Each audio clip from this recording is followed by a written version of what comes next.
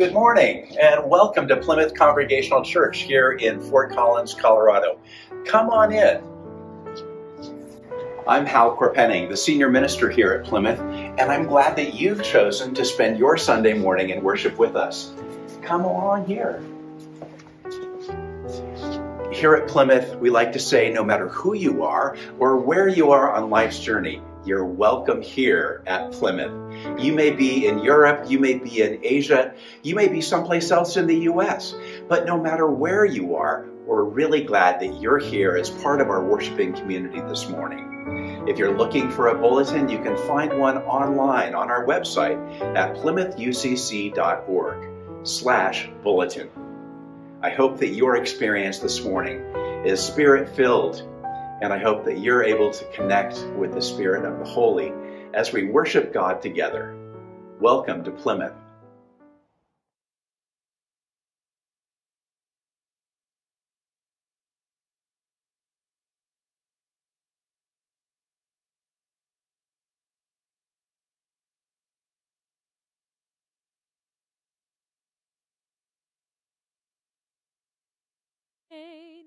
Wheat that in dark earth for many days has lain, love lives again, that with the dead has been. Love will come again like wheat that rises green.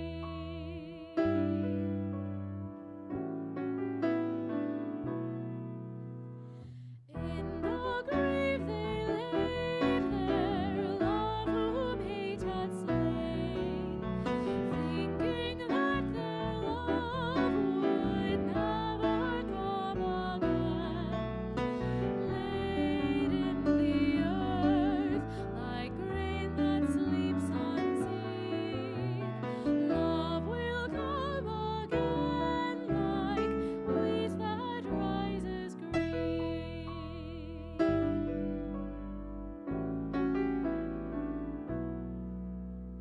Christ came forth at Easter like the risen grain. Jesus, who for 3 days in a grave had lain, quick from the dead, the risen one is seen.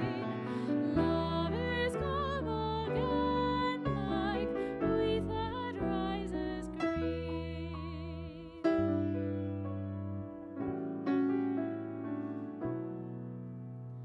When our hearts are wintry, grieving or in pain, Christ's warm touch can call us back to life again. Fields of our hearts that dead and bare have been, love will come again like wheat that rises green.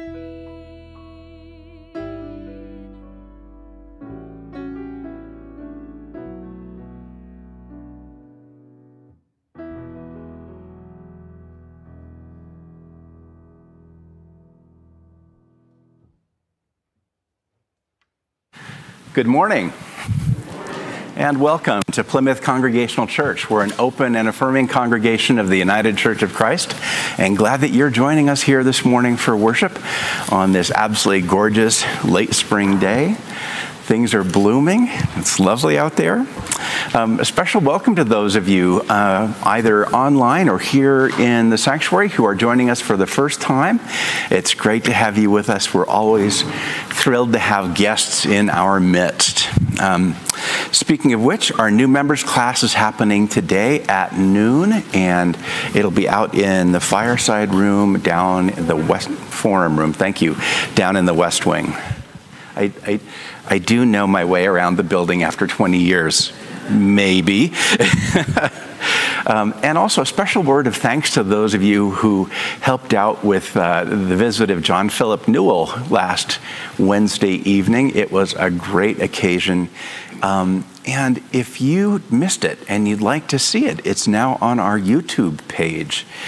So you're welcome to tune into that. The interview portion with John Philip is, 30 or 40 minutes long. So you're welcome to tune in to that and also to hear some great music.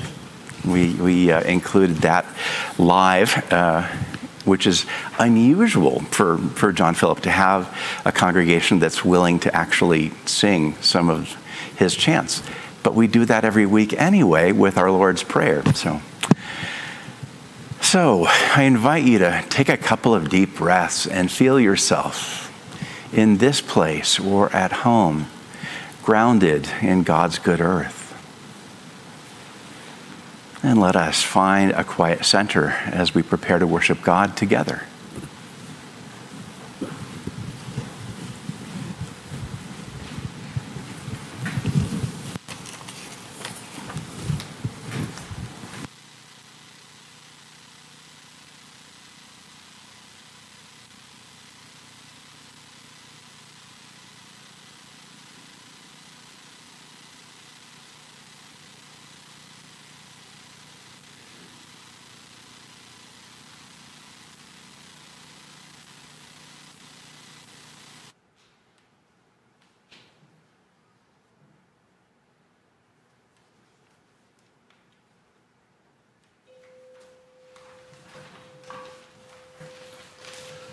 Will all who are able please rise and join in the call to worship?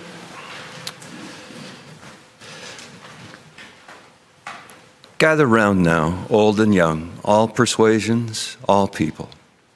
From the west and east, from the north and south, we come. Come to praise, to mourn, to wonder, to renew, to learn.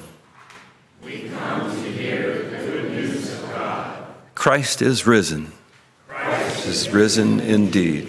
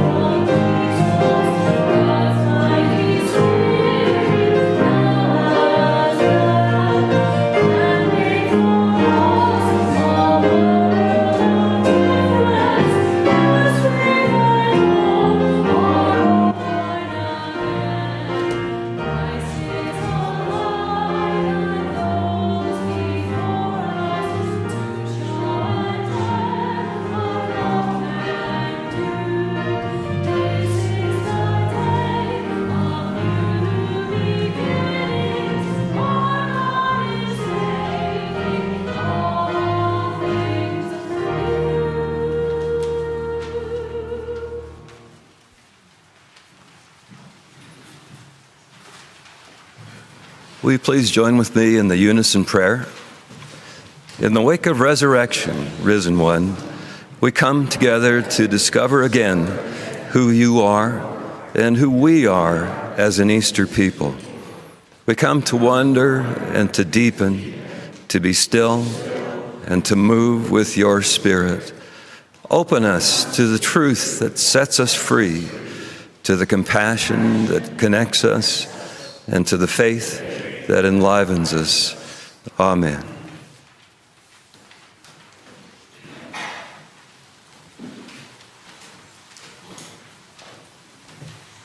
Do we have some children here, preschool through 5th grade, that would like to come and join me?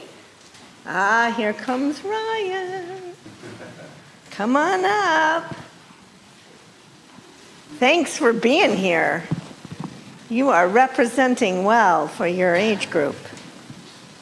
Why don't we sit right up here?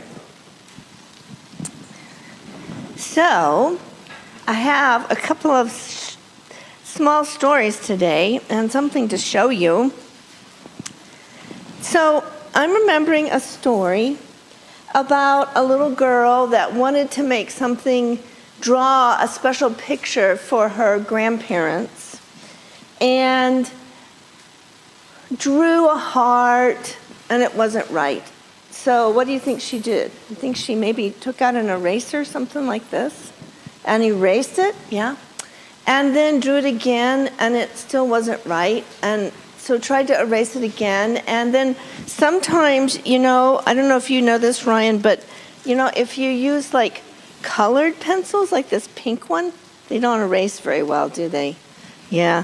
And so she tried again, and it still didn't work. And she erased so many times, it made a hole in the paper. Have you ever done that? Yeah, me too, me too. Oh, she burst into tears, and she said to her mom, it's not working right. And her mom said, let's do it together and see what happens. And I remember a story about a little boy, and this will be for some of the older students out here. And he was about, I don't know, 2nd or 3rd grade, and he had to make a graph. Do you know what a graph is? A graph is, well, it's part of math. And so, you have to make lines like this and lines like this, and then put information in there, and it's part of doing math, and you'll learn about that when you get older in math. And he got so frustrated, he threw down his pencil and threw down the ruler, because it seemed that no matter how many times he tried to make a graph, the lines, instead of going straight like I had them, they would go like this, and he just couldn't get the lines right. They'd be all crookedy. And he said, I know how to do graphs, I just can't draw one. And he burst into tears. And I happen to know this little boy really well, and so I said to him, let's do it together. I know how to draw a heart, so you do it like this, right? Yeah. Or you do it like this. You are exactly right. That's how you draw a heart on a card for your grandparents, isn't it? Yeah. So, sometimes we mess up. We make mistakes. Even if we kind of know how to do something, we might make a mistake. And we might erase too many times and have a big smudge on our paper. Or we might not be able to draw a graph with straight lines, even though we know we have to do that for our homework. And we get someone to help us, don't we? Yeah. Well, God's a lot like that. God helps us make things new and better. God works with us in our hearts, in our minds, through our hands, through other people, to help us do the things we want to do in the world, to make the world a better place, to give gifts to one another, to figure out problems like graphs. And we're going to hear in just a moment Pastor JT read a scripture about how God helps the people make things new. So whenever you see an eraser, you can think about, oh yeah, God helps make things new. Let's pray. Holy One, I thank you for Ryan, who came up here to share stories with me. I thank you for all of our children. I thank you that you come, God, to help us make things new. Amen. Thanks, Ryan. You may go back to your seat.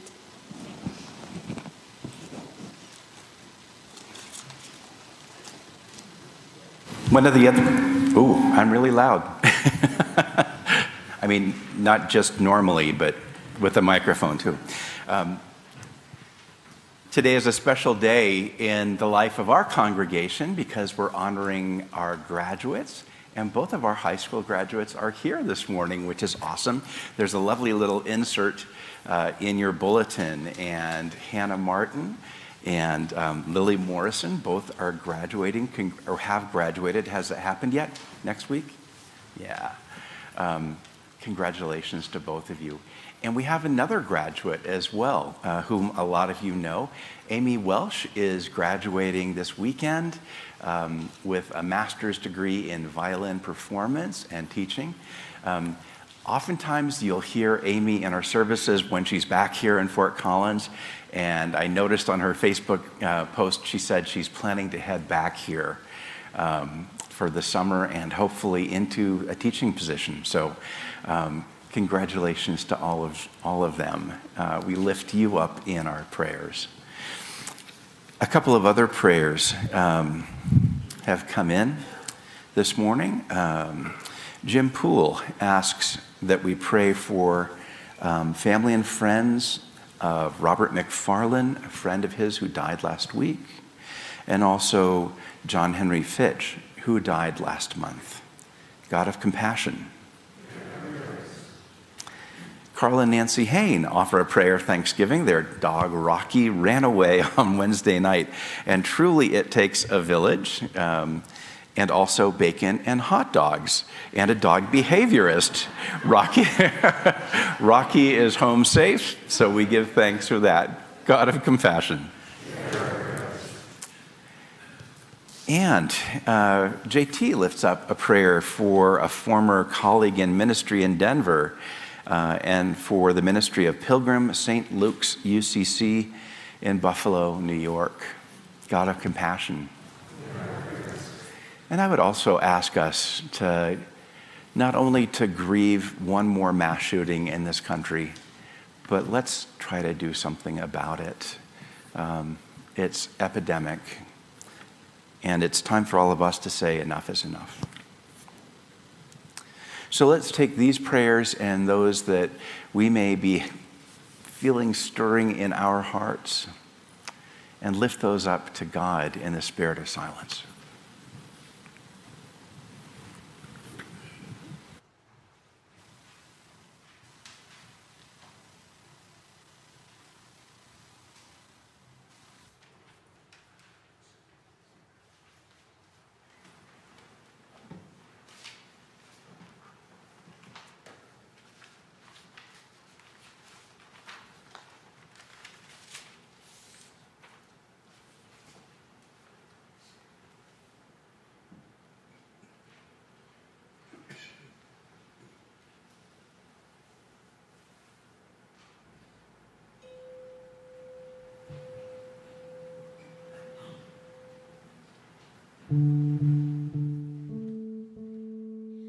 Ground of all being, Mother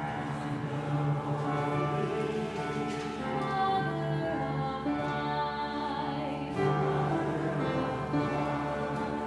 Father of the universe, your name is sacred. Mother of the universe, your name is sacred.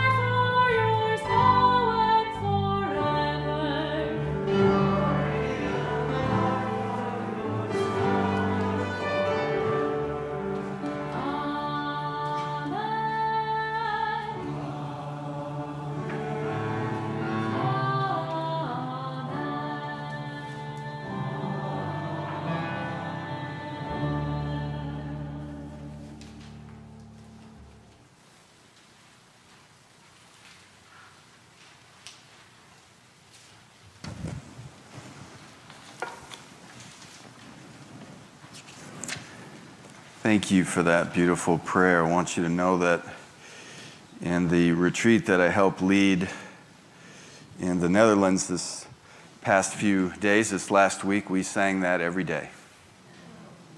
So what a gift. Thank you to the many who bring that here and brought that to me and was appreciated by that group. A reading from our tradition. This is from chapter 21 of the Revelation that came to John. Then I saw a new heaven and a new earth, for the first heaven and the first earth had passed away, and the sea was no more. And I saw the holy city, the new Jerusalem, coming down out of heaven from God, prepared as a wedding partner adorned for the wedding. And I heard a loud voice from the throne saying, "See, the home of God is among mortals. God will dwell with them. They will be God's peoples, and the Holy One will be with them. God will wipe every tear from their eyes. Death will be no more. Mourning and crying and pain will be no more. For the first things have passed away." And the one who was seated on the throne said, "See, I am making all things new." For the word of God in Scripture, for the word of God among us, and for the word of God within us, thanks be to God.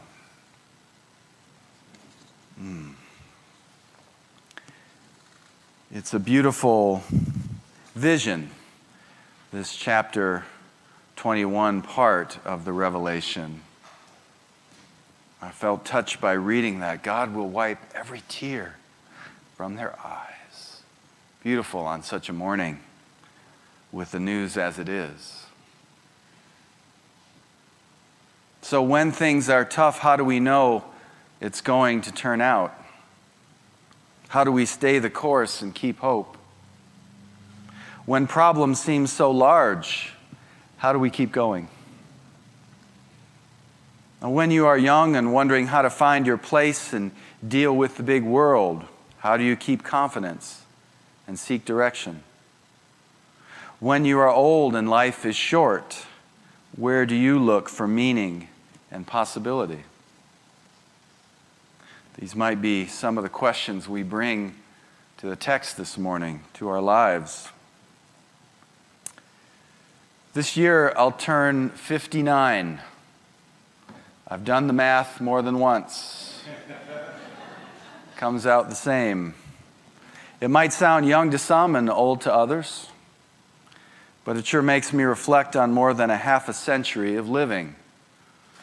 Highs and lows, mistakes and learning, growth and gratitude. Yet in all my years, I've never seen a couple of years like our last two. What about you? We've had a new worldwide pandemic.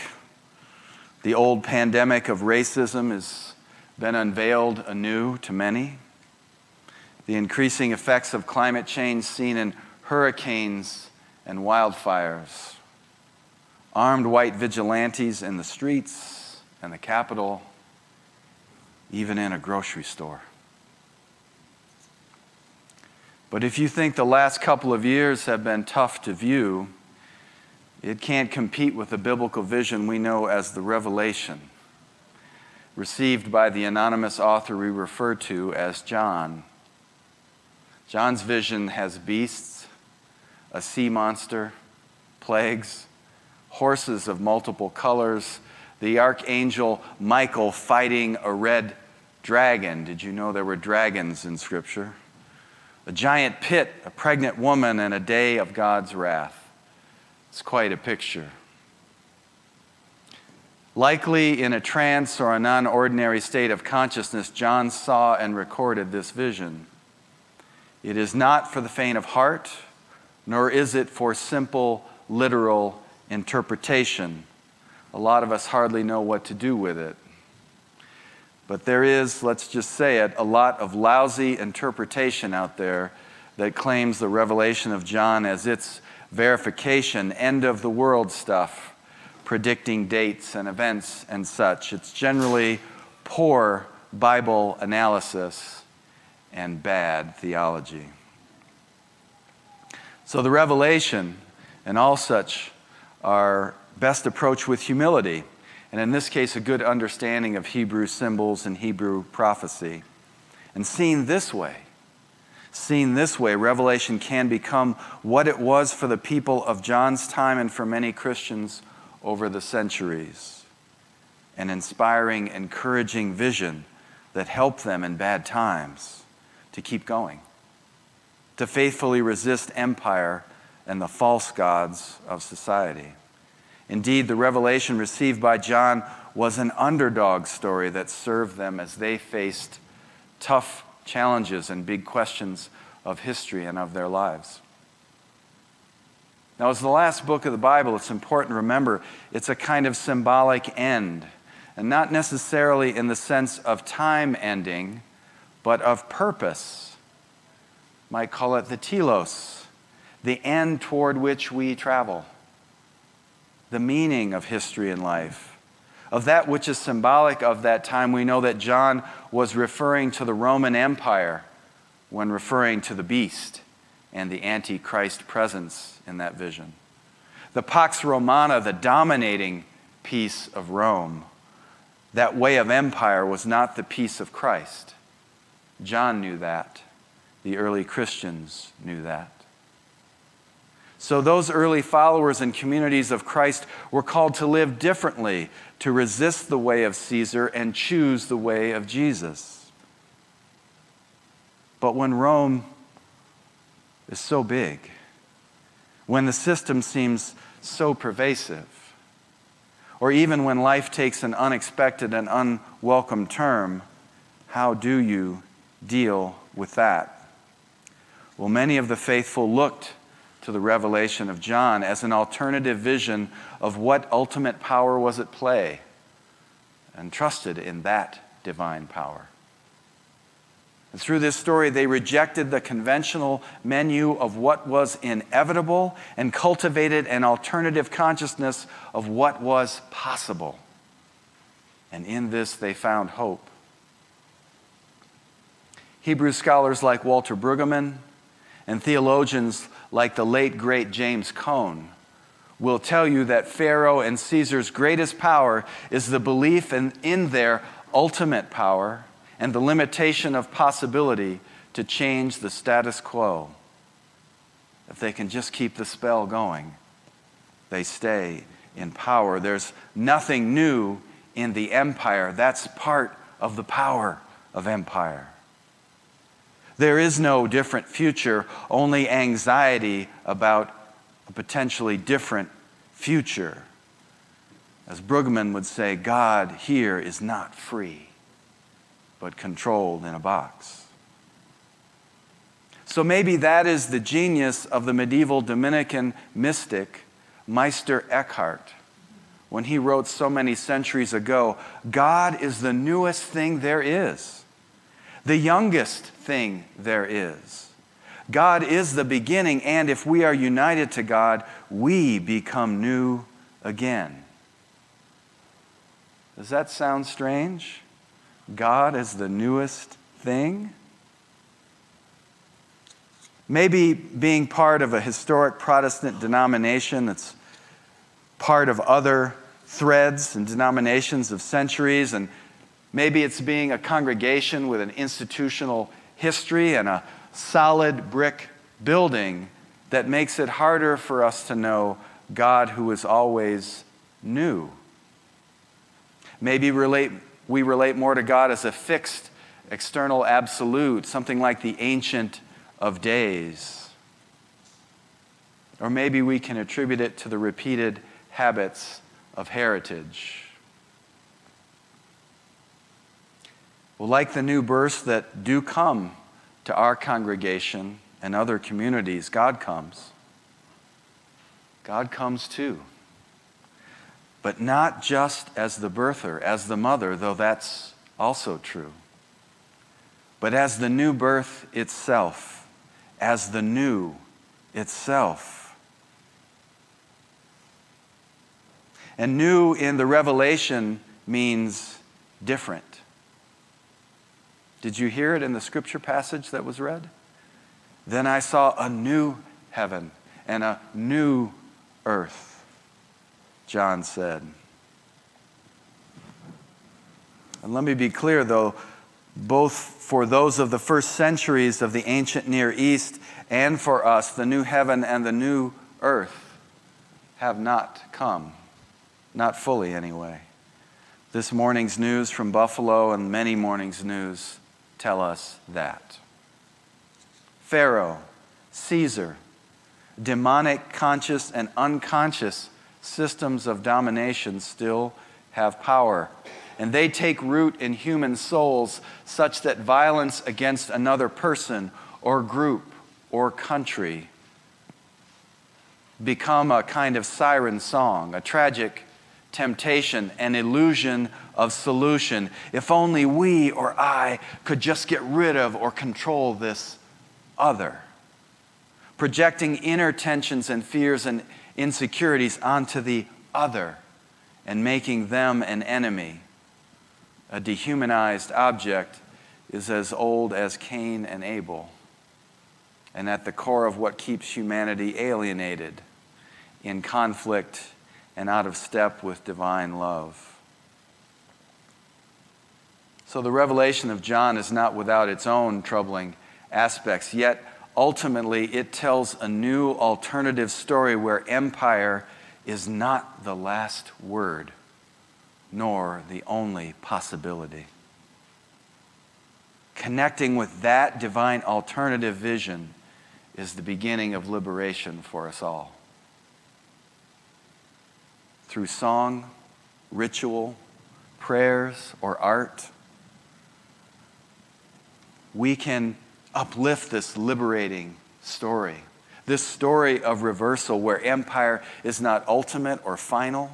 We can connect to the power of the story of a new heaven and a new earth. We can anticipate its full coming by tasting and expressing and living it now.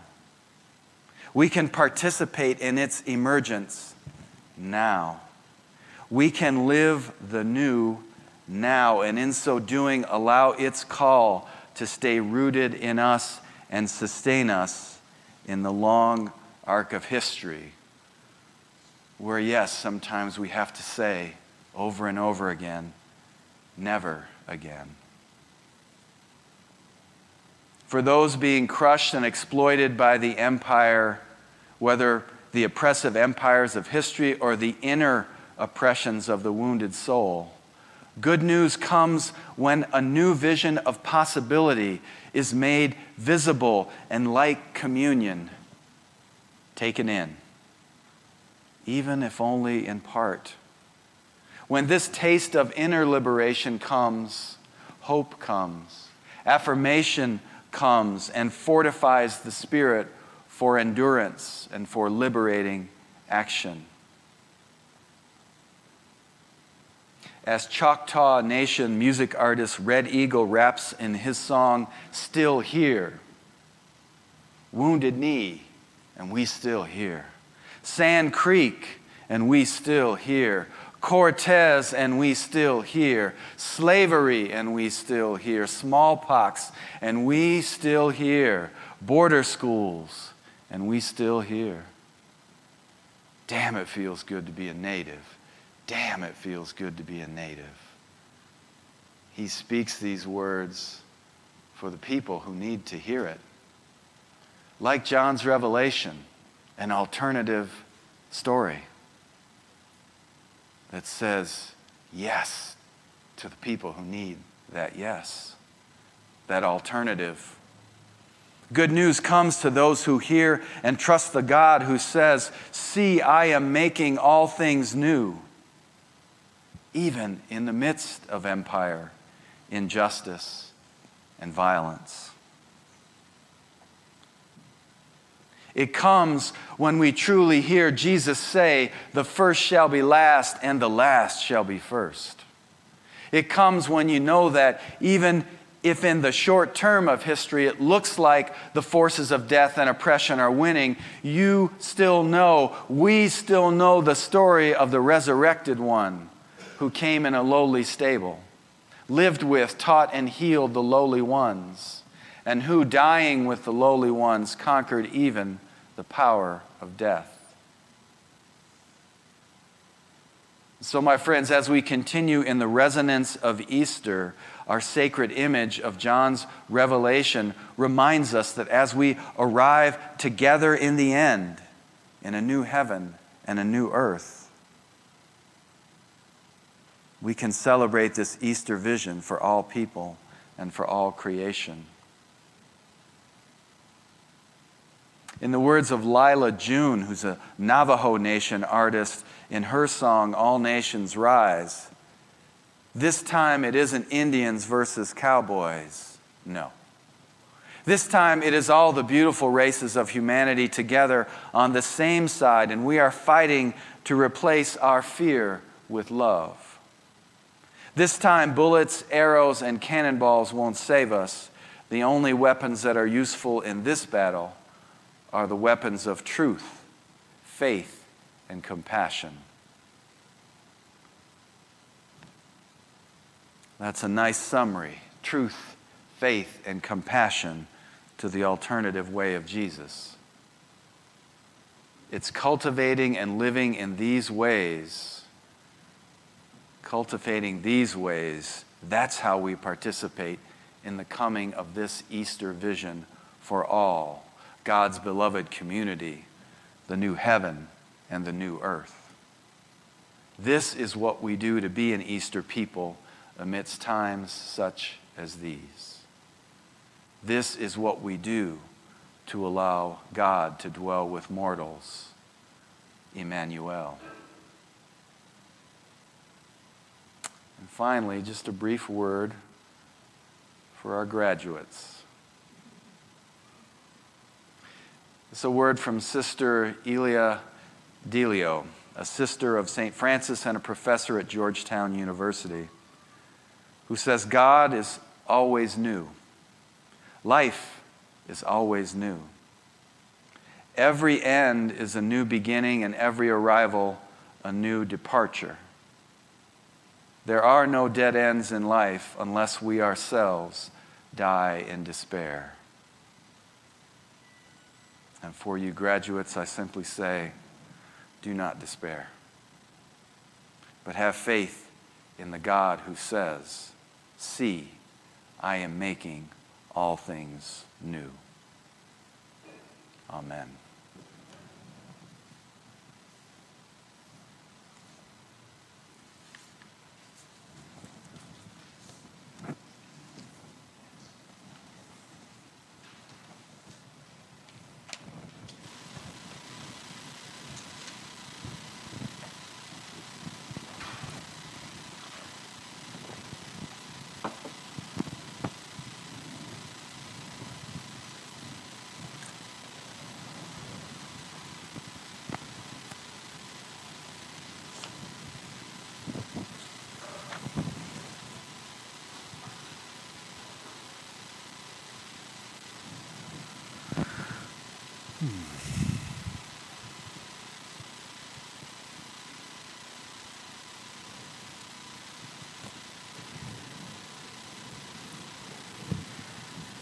Here at Plymouth, we practice open communion, so if you're here with us this morning, you too are welcome at Christ's table. One of our deacons will invite you forward and down the central aisle, and you can leave your Sunday offering in either of the two wooden offering plates on the communion table. This month, our Share the Plate recipient is Food Bank for Larimer County. So half of all the undesignated gifts that come in through the plate will go to our mission partners there. One of us will, Jane Ann or I, will offer you a piece of bread. The best way to receive it is with your hands open and your palms upturned so we don't swap germs. We also have gluten-free wafers for those who need them. And we also, the deacons will have a traveling communion tray if you prefer to receive communion in your seat. After you receive the bread, one of the deacons will be holding a tray with small glasses of grape juice, which is white, and wine, which is red. And then we invite you to take those communion elements back to your seat, and then we'll all partake together. Will you be with me in the spirit of prayer? God, we come to you as a people who are seeking renewal, who are ready for the newness of life, who are ready for an alternative vision to the brokenness of your world. So we come to this table seeking new beginnings, seeking refreshment for body, mind, and spirit. And so we ask you to bless us as we receive these elements. And Holy Spirit, we ask you to come by this place and infuse them with the presence of the risen Christ so that we might carry that presence into your world. Amen. We remember that night when Jesus sat at a Passover table in very tumultuous times. We remember that it was the night before he was betrayed. And still, he took the bread that night, he blessed it, and he broke it, and he shared it around the table, saying, "This is now my body, broken for you. My heart broken open for you in God's love. As often as you eat this bread together, remember me." And taking the cup, he poured out the Passover wine, lifted it up, gave thanks for it, and blessed it, and said, "This is now the cup of the new covenant in my life poured out for you, in my blood shed for you. As often as you drink this cup together, remember me." And so we remember together all that Jesus said, and we remember that that night, as tragic as it was, as troublesome as the times, was the beginning, actually, of something new that God was doing. Come to Christ's table, for all things are ready. And also, JT will be doing healing prayer. So if there's something in your life that you would like to have JT pray for with you, he'll be just over here on your right. So if you'd like to have healing prayer with JT, it probably helps to get in to the right line.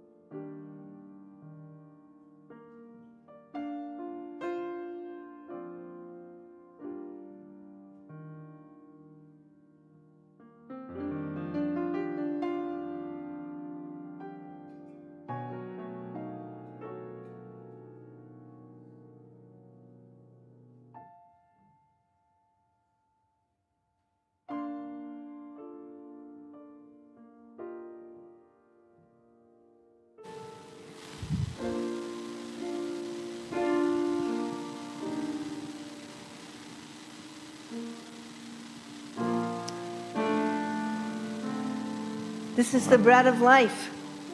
Take and eat.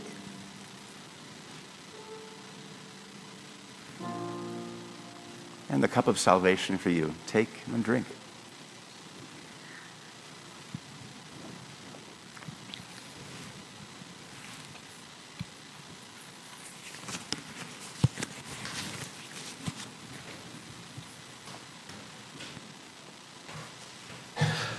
Will all who are able please rise for the unison prayer of dedication and thanksgiving?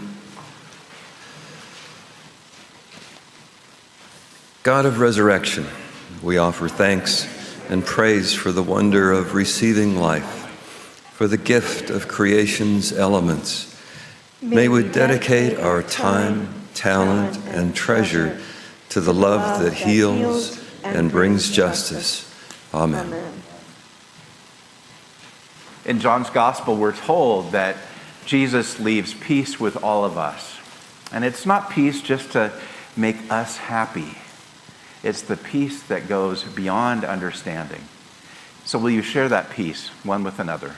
The peace of Christ be with you. Peace be with you.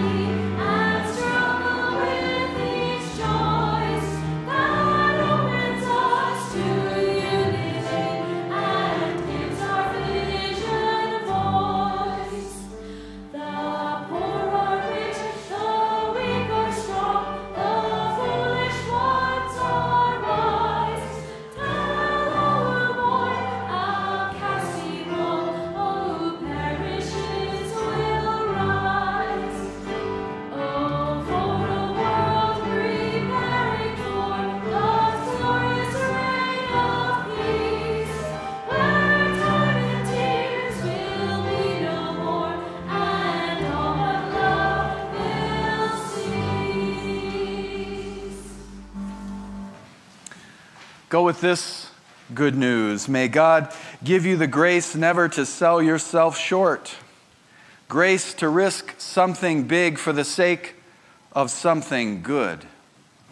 Grace to remember that the world is now too dangerous for anything but truth and too small for anything but love. Go in the spirit of the Creator, Christ, and Holy Spirit. Amen.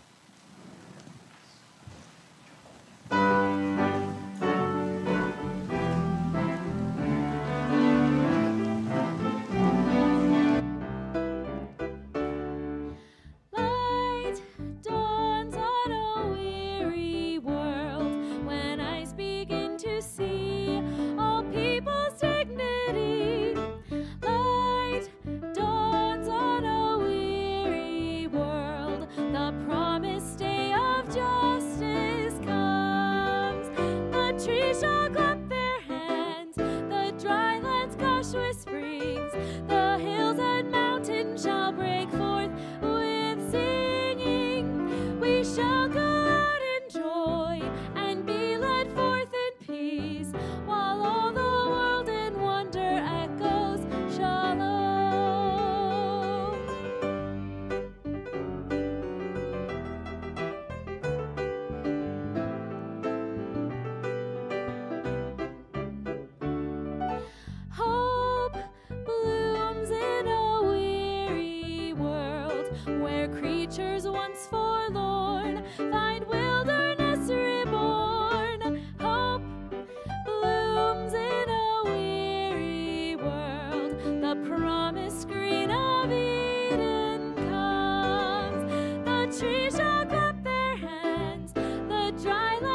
shore springs, the hills